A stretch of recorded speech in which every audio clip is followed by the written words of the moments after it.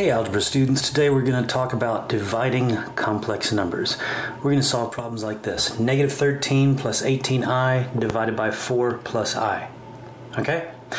But before we get going on this, we actually have to look at something else first.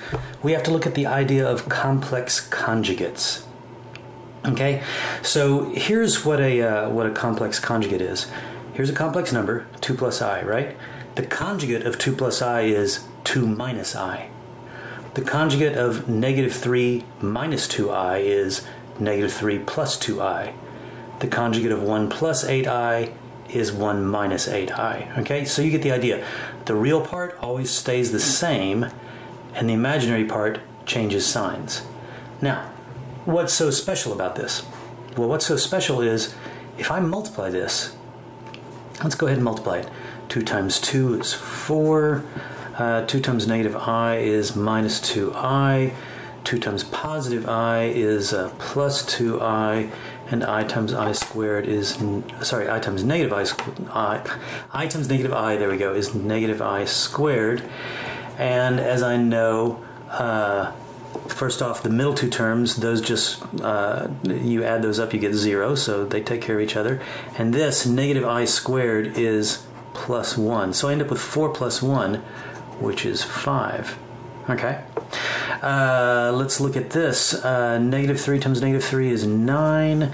Negative 3 times positive 2i is minus 6i. Negative 2i times negative 3 is plus 6i. And negative 2i times positive 2i is minus 4i squared, which we know, since I squared is negative 1, this just equals positive 4. These, again, negative 6i plus 6i just equals 0, so that's gone. And we end up with 9 plus 4 is 13. You'll notice in both of these cases we ended up with a real number. There's no imaginary part to it. That's what's cool about complex conjugates. You take an imaginary number, you take a complex number with an imaginary component, and you multiply it times its conjugate, and it comes out real. Let's take a look at another one. 1 times 1 is 1. 1 times negative 8i is minus 8i. 8i times 1 is plus 8i, and I already see that those are going to eliminate each other. Positive 8i times negative 8i is minus 64i squared, which I know means minus 64 times negative 1, which is actually plus 64. And I get 1 plus 64, which is 65. And here I have 4 times 4 is 16. 4 times 3i is plus 12i. Negative 3i times 4 is minus 12i. Negative 3i times positive 3i is minus 9i squared. And again, the middle terms are just additive inverses of each other, so they add up to 0. And 16 minus 9i squared is just like saying 16 plus 9, which is 25. Okay, last problem we're going to look at like this. This is the general problem. A times A is A squared. A times negative BI is minus ABI. BI times A is plus ABI. BI times negative BI is minus B squared I squared. But since I squared is negative 1, this makes this plus B squared. And since these add up to 0, I can just get rid of those. And what I end up with is A squared plus B squared. This turns out to be a pretty nice little formula. So when I multiply a complex conjugate, well, a complex number times its conjugate, I end up with a real number that is just A squared plus B squared. So now let's use this to do the problem that we set out to do. This negative 13 plus 18i divided by 4 plus I. So what I'm going to do is I'm going to multiply both the numerator and the denominator by the conjugate of the denominator. So I'm going to multiply this times 4 minus I and this times 4 minus I. Okay? Now in the numerator, I'm just going to have to multiply this out. I'm going to use the FOIL method. Negative 13 times 4 is negative 52. Negative 13 times negative I is plus 13i. 18i times 4 gets me, I believe that is 72i, and 18i times negative I is minus 18i squared. Okay, there's my numerator, and my denominator, remember this is number times its conjugate. I'm just going to go ahead and multiply it out right now, even though you know that the middle two terms are going to cancel out. 4 times 4 is 16. That's minus 4i, and then plus 4i. Sure enough, they're adding up to 0. Minus I squared.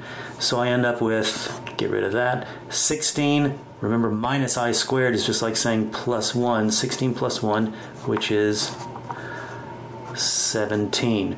Now I could have used my formula from before. Remember this formula? A plus bi times a minus bi is a squared plus b squared.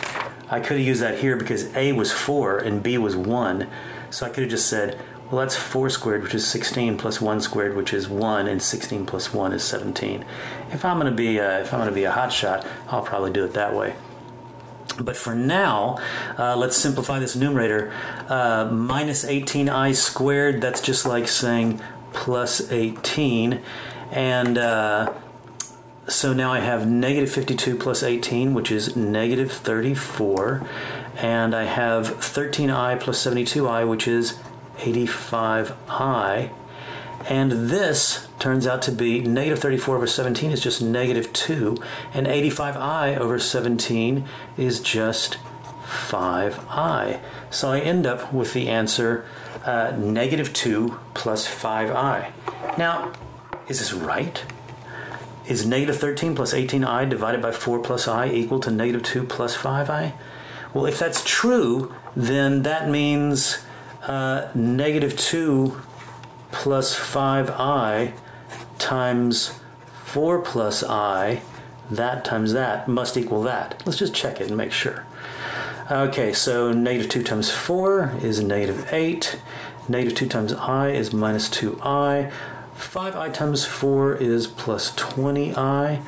And 5i times I is plus 5i squared, which we know to be minus 5.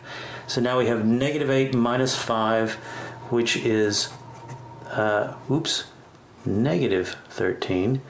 And negative 2i plus 20i, which is 18i. And hey, that is that, and sure enough, it works. Let's do one more. Let's do the problem, how about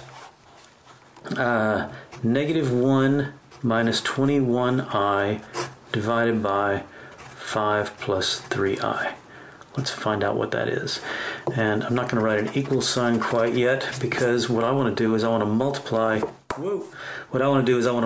this fraction times 5 minus 3i over 5 minus 3i. Why? Because this is the complex conjugate of that, okay? The real part is the same. The imaginary part changes signs, okay?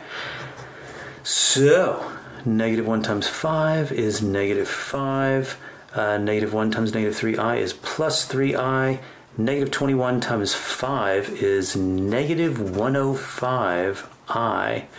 And negative 21i times negative 3i is plus 63i squared over, and I'll deal with that in a second. 5 times 5 is, well, hold it. Now I'm just going to use my formula. This is complex number times the conjugate of that complex number. So this is going to be 5 squared plus 3 squared.